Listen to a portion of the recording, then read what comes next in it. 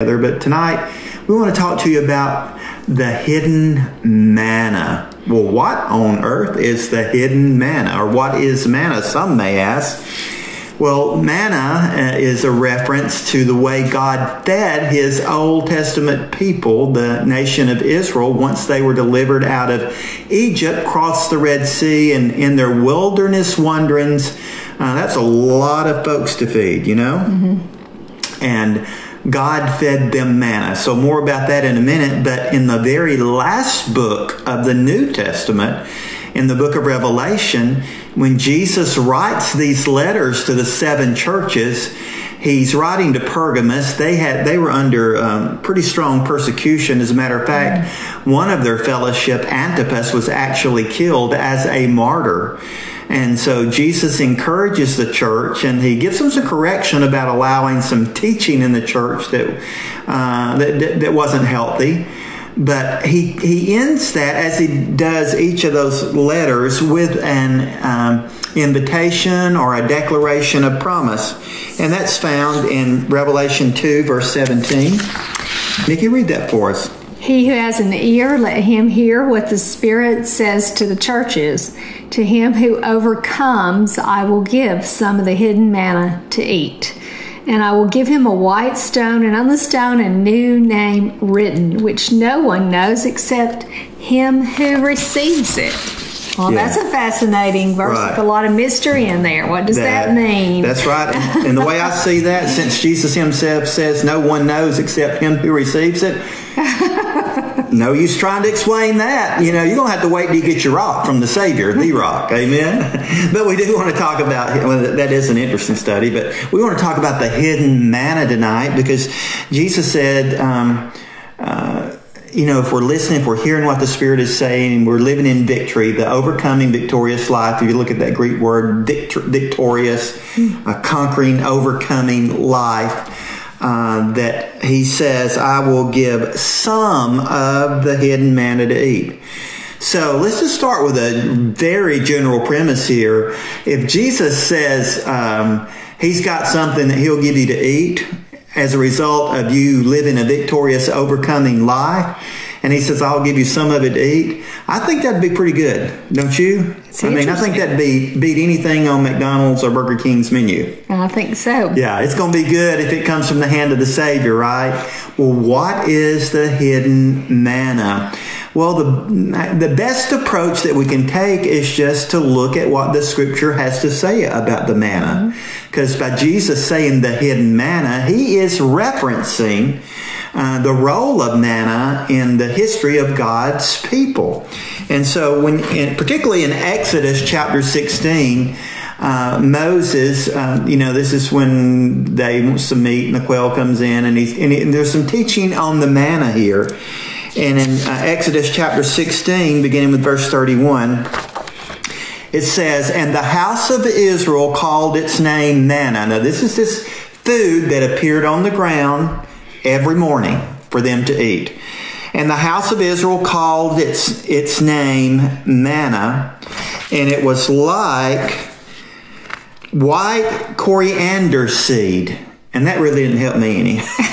You know, we have some coriander seed in the but I know it's white, okay? and now this started getting my radar locking in. And the taste of it was like wafers made with honey.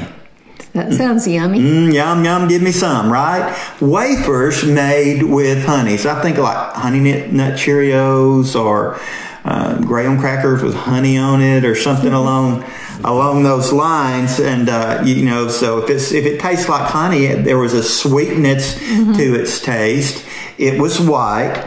And by the way, this was supernaturally provided. You know, some commentaries will say, well, there were certain kind of little bushes that grew and had this stuff on it that people could eat. And I know earlier you were mentioning just how much food it would take to feed those Israelites, because when you think about the population 10 trains with 30 freight cars, each full of this manna to feed them every day. Yeah, and that's estimating 2, and it's probably 2 to 6 million people, or at least 2 to 4 million people.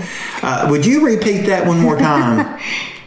10 trains with 30 freight cars each full of manna to feed this many people for every day that they were in the wilderness. So that's a lot of food appearing supernaturally every day. Whole lot of supernatural food. Those honey nut Holios, you know.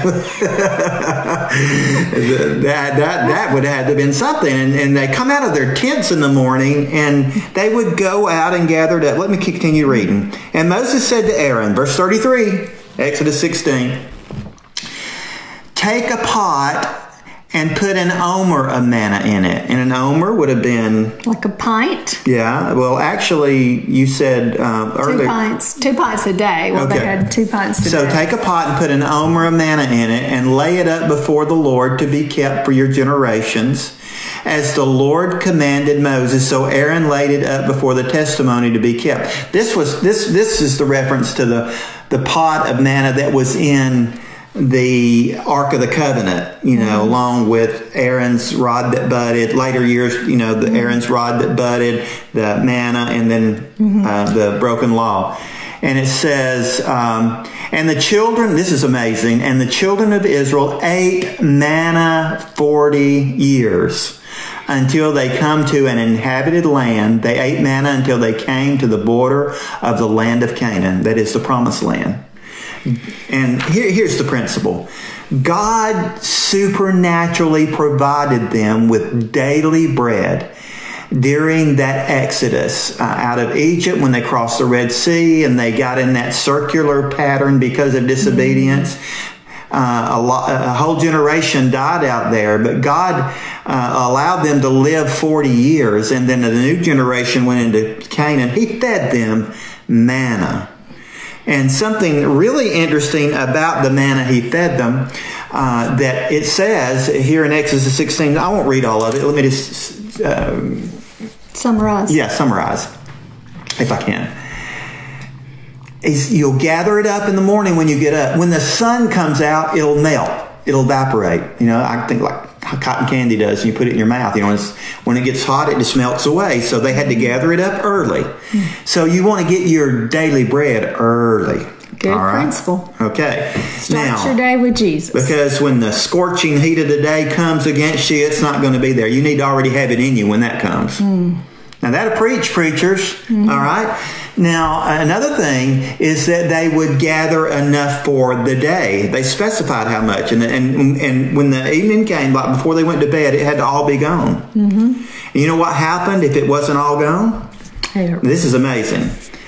If they didn't, because we're told in Exodus 16 that a bunch of them, he didn't use the word bunch, but I'm using the Southern translation here.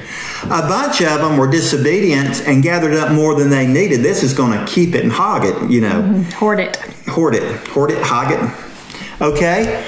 And what happened was that during the night, that manna that they didn't eat, it spoiled, it bred worms, and by the morning it stank. Now that's a putrid picture, not a pretty picture, but that's what the Word of God says. And so they were to gather it every day, but on the 6th day, because on the Sabbath was a day of rest, they weren't going to gather food. On the 6th day, they could gather twice as much. And guess what happened on the 6th day when they gathered enough for 2 days when they went to bed and got up the next morning? It was still okay. It was okay. That's another, these people that talk about, well, there was just this bush and all. No. The very fact that it would spoil so quickly, breed worms so quickly, and stink so quickly, there was a supernatural element to it. And the fact that on the 6th day, the day before the Sabbath, they could gather twice as much, and it wouldn't do that. Right. It did it on Monday, it did it on Sunday, it did it on Monday, it did it on Tuesday, did it on Wednesday, it did it on Thursday. But on Friday, they could double up, and Saturday it wouldn't be spoiled on their Sabbath. So God provided Sabbath rest for them. Yeah, there's meaning in all of this, but we're still in the Old Testament story of the manna. And so I just find that fascinating for 40 years. And You know, in the natural, you might could think, well, no wonder they wanted some meat to eat. You know, some quite obvious stuff. The whole lot of us watching tonight would have done the same thing. You know, don't. You know, we'll get on them and harp on them about them complaining, wanting something else to eat. But I mean, but the truth is, if they hadn't been so disobedient, they wouldn't have been in the wilderness for 40 years. They could have gotten on out of there and got to the promised land. That's right. Faster. And it wouldn't have gotten old, would it? That's a good point, sister. Preach on. But God, in His mercy to them, mercy and grace, just continued to provide for them. Thank God for His mercy. I love graham crackers with peanut butter and a glass of milk. But, you know, probably if I did that every day for 30 days, three meals a day. For 40 years. For 40 years, number one, you'd have to get a crane to get me out of the house. But well, God didn't provide enough for me at that. Just to get by, just to be provided for. Back to the holy ground on which we're trying to walk. God provided daily for this people, even in their grumbling and crankiness and rebellion and sinfulness and gold calf building and immoral livings. He still, in His gracious mercy, provided their daily bread. And if He did that under the old covenant, and now, according to the book of Hebrews chapter 8, we have a better covenant based on better promises. If He did it then how much more can we anticipate that our Daddy God is going to be faithful to us and provide our daily bread? So take courage in that. You know, there's a lot of news of the economy tanking and everything, and people are out of work, and that's difficult. I mean, we're not going to minimize that at all. But what we can maximize very correctly is that God is faithful. Our Heavenly Father is faithful. Every day when you get up. Every day. Mercies are new. His faithfulness is new for you every day. And isn't it interesting, when Jesus taught His disciples to pray, part of that prayer was, give us, Lord, our daily bread. Israel had a long history of knowing God would give them daily bread. And Jesus teaches us that should be part of our prayer life. Give us this day our daily bread. And so that we want to keep that in mind. Now, Jesus, when we get to the New Testament, in reference to that Revelation 3, the hidden manna, let's move toward back to the New Testament from the book of Exodus. And Jesus taught in John chapter 6 about the bread that came down from heaven. And He was talking about the manna. Okay? And this was after He had fed the 5,000. Remember what He did with bread? He had two loaves and a few fish. And He multiplied it and fed thousands, 5,000 men besides women and children. So that's a heap of folks. He was able to multiply bread. Do you remember in His wilderness temptation after He was baptized, the first temptation was to do what? When He was in His wilderness, He was tempted to turn stones into bread. Okay? The stone into bread.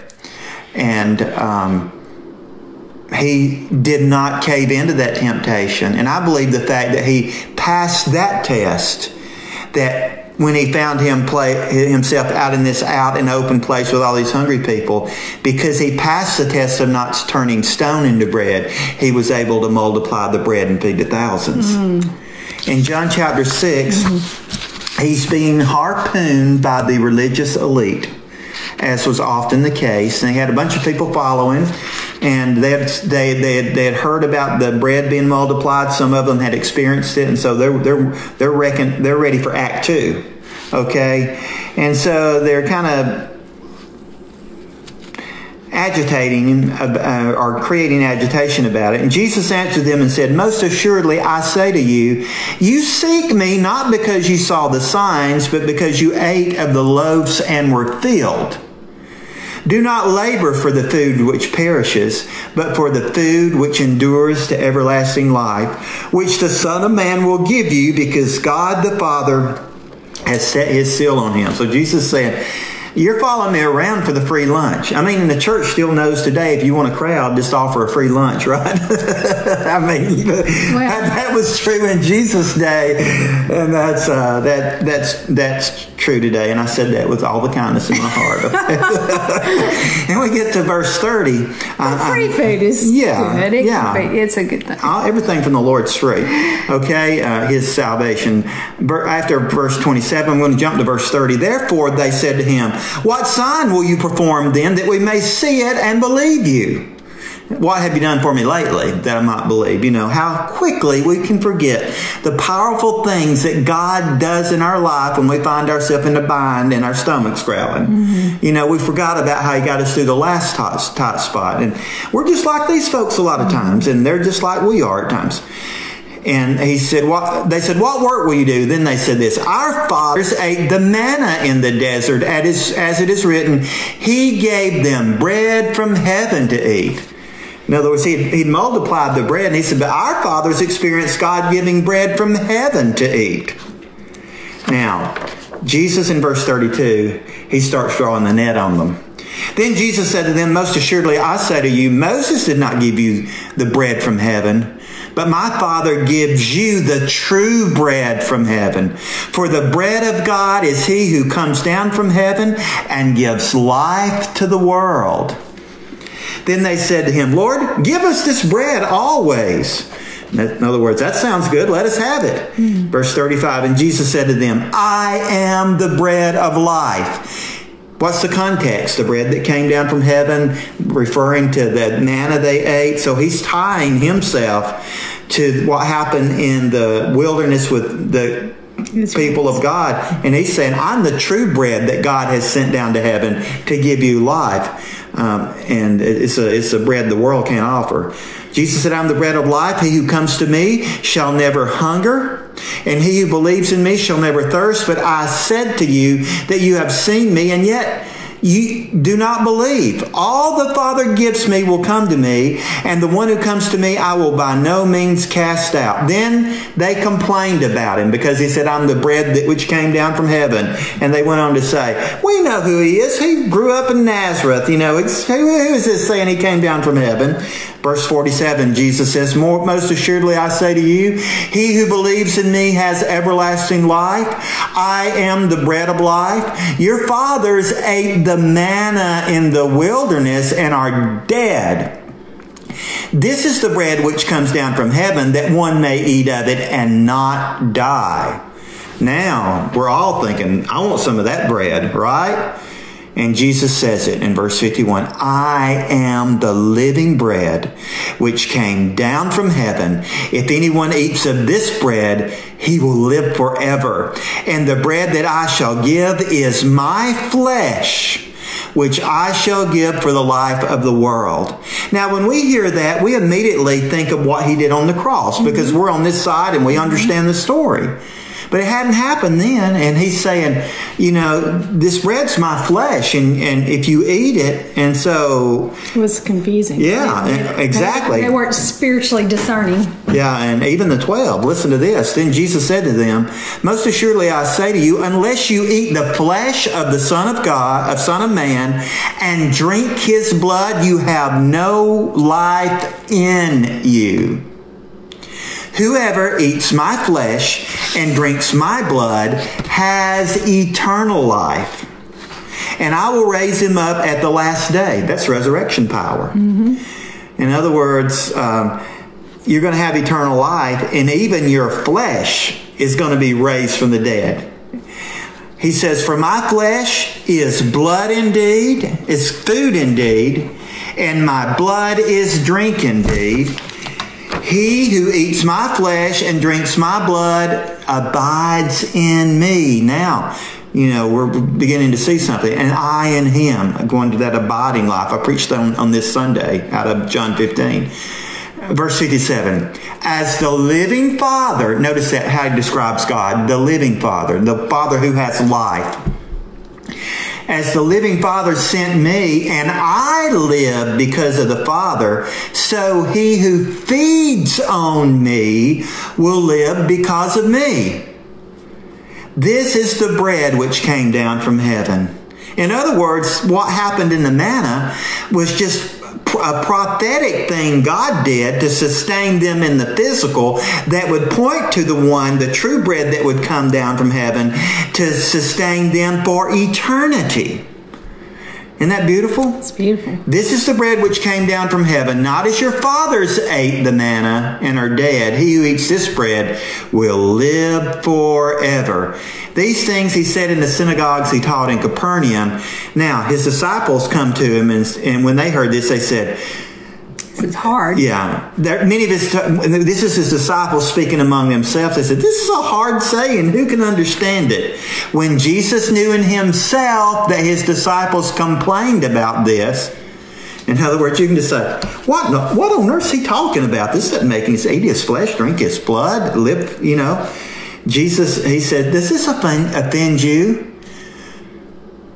What then, if you should see the Son of Man ascend to where he was before? Because he told them he was the bread that came down. And it's like he said, does that offend you? Well, what's going to happen if you actually see me ascend into the heavens from which I came?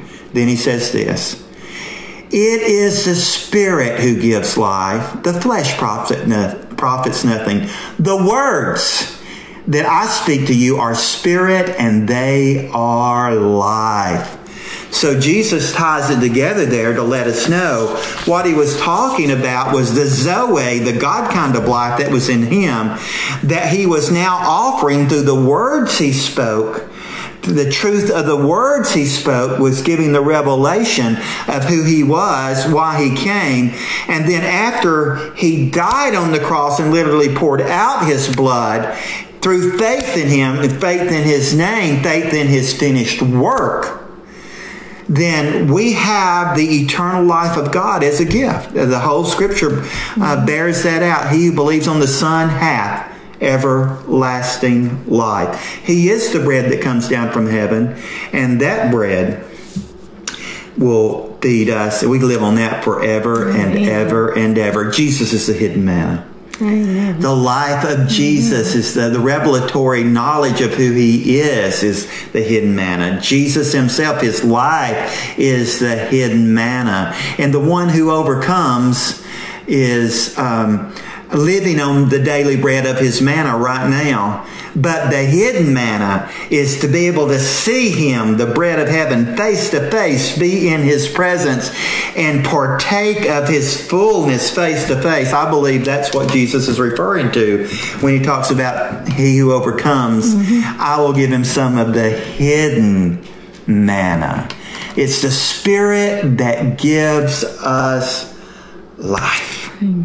Sustains us. And so we overcome. And so faith is involved. They were confused because they were trying to put this together in the physical. But Jesus said, the flesh profits nothing. He said, when he says the flesh profits nothing, I don't think that's a direct reference to this man's sinfulness, although that can be implied, of course. But I think it's a reference to the physical life that we have that's going to come to an end. Our spirit leaves this body when it dies, but part of his promise there was he who believes in the Son, I will raise him up on the last day. And there's some other things in here quickly. Jesus, in the night of the Last Supper, he in Matthew chapter 26, well, just read that section for us to remind us of a promise he gave them. And I believe it ties in with this hidden manna as well.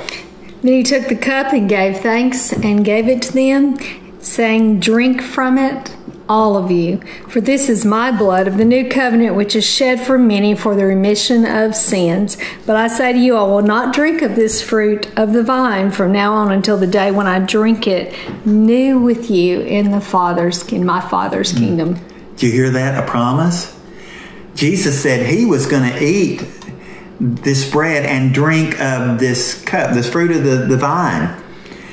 We're going to eat and drink with Jesus, and we'll eat bread and drink from the cup with him, but even more powerfully is to experience him as the living bread face to face and the water of life, his salvation that we also richly enjoy. And then when you get to the book of Revelation, when in reference to the second coming and the establishing, the consummation of the age, when his bride, and I'm stretching it out a little bit by here, but when they have that, there's going to be a great banquet, and his bride, you know, is going to be there with him. And read us that passage out of Revelation 19. Just, if you would, go ahead and just read verses 7 through 9. Listen to this, folks. This is beautiful. Let us be glad and rejoice and give him glory, for the marriage of the Lamb has come, and his wife has made herself ready. And to her it was granted to be arrayed in fine linen, clean and bright, for the fine linen is the righteous acts of the saints. Then he said to me, Write, blessed are those who are called to the marriage supper of the Lamb. Wow. I'm going to get to be there. Me too. Amen. Are you going to get to be there, dear friend? I hope so. And I remind you, for whatever is born of God overcomes the world, and this is the victory that overcomes the world. Remember, the one victory that overcomes gets to eat the hidden manna. He said, this is the victory that overcomes the world, even our faith. Who is he who overcomes the world but he who believes that Jesus is the Son of God? Now let's wrap this up. This man, we were just told about the marriage supper of the Lamb, and what are we going to be arrayed in? Fine linen. White linen. And what color was that manna? White. It's white. Now, Jesus said, the words I speak, they are spirit and life, and those words carry the revelation. That's the manna that feeds us. You remember, how did that original manna taste? Sweet as honey. Sweet like honey. That's the word of the Lord. You get a word of the Lord that's sweet like honey. Amen? And that manna, what wasn't eaten, you know, in the daily, it spoiled. I believe that's a picture of Jesus' body when it was put in the earth. Unlike natural things, it didn't see corruption. It wasn't to see corruption. So I believe, you know, his body wasn't to see corruption. And just like it gave them their strength and supplied them with the nourishment they needed, now Jesus is our strength. Paul said you can do all things through Christ, who is your strength. He is our manna. Where do we find our Sabbath rest? We find it in Jesus. He is his finished work. His finished work on the cross. Everything that we need. That manna was everything that they needed to get by. And the finished work has been provided for us. And there's so much more. And we'll pause there, because what a wonderful time now to eat the bread and drink the cup, remembering that Jesus is that bread that come down from heaven, and through him we have eternal life. He has now poured out his life blood. That's the cup, the fruit of the vine, the crushed grape that gives its juice. He was crushed under sin, so to speak. Not a bone was broken, but his body was bruised and torn, and he bled. His body is the bread, his blood is the cup. As we think about this tonight, we honor his body given, his blood shed, and because we celebrate the fact that his word now abides in us, his life now abides in us, his spirit now abides in us because of that finished, settled work of his on the cross. And he said, I want you to do this and show forth my death as often as you eat and drink until I come. And so we want to do that tonight. Yes.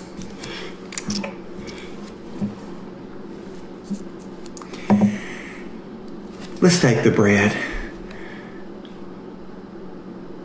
Oh, Lord, we bless you tonight. And Jesus, I simply say, in light of what we've studied out of your word tonight, you are the bread that's come down from heaven. You are our life. You are our strength. You are Savior and Lord. And as we eat this bread, we are mindful that we are full of you. We are full of your Spirit, full of who you are. You are life to us. We honor you, Jesus. Eat the bread with me.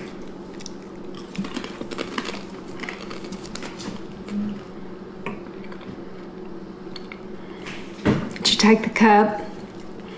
Lord Jesus, as we hold this cup, we are thinking about how you shed your blood for us, how you poured out your lifeblood for us.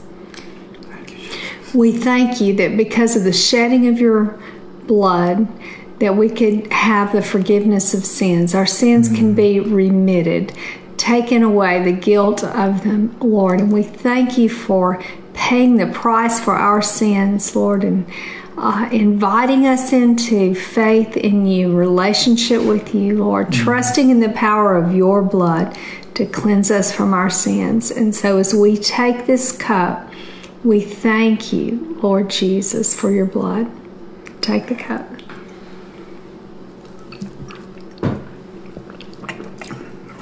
Hallelujah. He breaks the power of canceled sin and sets the prisoner free. Amen. Amen. Thank you, Lord. Oh, let's just praise him for a moment. Lord, we thank you. We bless you. You're so good to us, Father. We worship you. You're so good.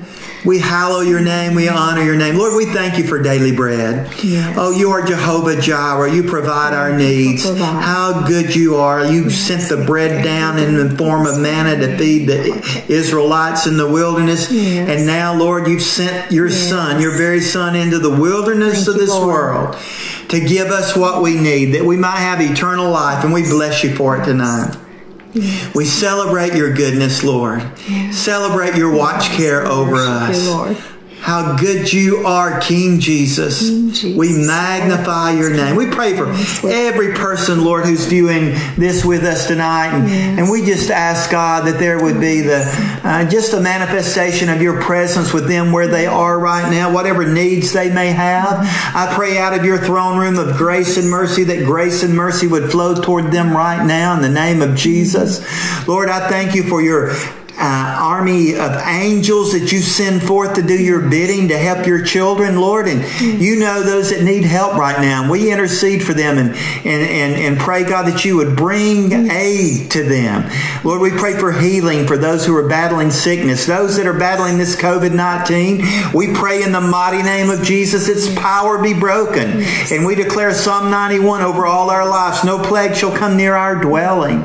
You are the healer, Jesus, and we magnify you tonight. And Lord, thank you that you are our provider. Lord, you provide what we need to be emotionally healthy, mentally healthy, physically healthy, spiritually healthy.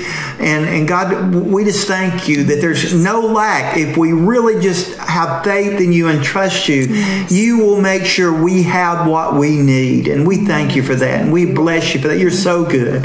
Just praise him for being good with us a moment. Oh, Lord, you're so good. We magnify your name tonight. Thank you, Lord Jesus. Your name, Lord. We love you, Lord. Amen. Amen. Well, happy Wednesday evening to you once again. We'll be back in the morning at 10:30 as we continue our study on navigating the transitions of life. And if you know someone that you feel would be blessed by participating in what we're doing online, encourage them to do so. They can usually for a number of days access it here on Facebook, but also at gracehouse.tv. There's an archive of everything we're doing, and those of you with a Grace House app, and any of you can simply go to our church website at gracehouse.info, download the app free of charge, and it's easy to pull up just a complete list of everything we do it and click on it and watch it anytime, 24/7, wherever you are. And so we thank God for the opportunity that we have to do this. We miss you and we love you. Hey, Marilyn, bless you. I think these teachings this week on transition truths are really pertinent and helpful to where we are right now with all that's going on in our world. So be sure to go check those out. And good to see you, Allison. Yes, God is good. We love you too. So many of our friends on here tonight. I saw Robin and Larry earlier. Good to see you. I didn't get to say hi to all of you, but thanks for being on, and be strong in the Lord and the power of his might. Tomorrow at 10:30, Friday at 10:30, and Friday evening at 7, we'll be coming back with some teaching and communion. Then Sunday morning, we will have an online service on Sunday morning, and weather permitting, we will all be meeting at 9:30. All of you who want to be a part of it, we're going to meet on the parking area at the church, and we'll get the word out to you by email, text, and posting on our online outlets as well. Yeah. Amen. Oh, well, let me just say hi to Corey and Amy and yes. and you, baby Alexa. So yes, sweet. Wonderful. Hello, Can't wait David. to see Bless her. you. Good to see you too. Amen. Thank you so much for those blessings. It encourages us and makes us feel connected just to see your names and your comments, and God is so good. We are not alone. We are stronger together. And as I've said numerous times now, what the enemy wants to do in this time is separate us and distance us and get us all confused and scattered. But what God's doing is drawing us closer together than we have ever been. I declare that over our lives in the name of Jesus. Amen. Amen. Amen. God bless you. Love you. See you in the morning.